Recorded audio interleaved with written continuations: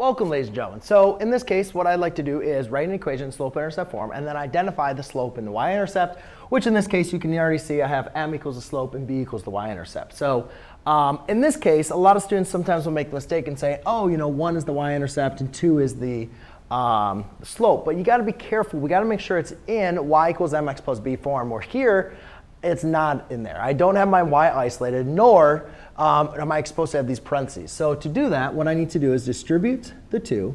I'm left with y minus 3 equals 2x plus 2. Now, to isolate my y, I'll add a 3 onto both sides. And I'm left with y equals 2x plus 5. Now you can see that the form that this equation, just by simplifying, is in that form, where I can say m equals 2.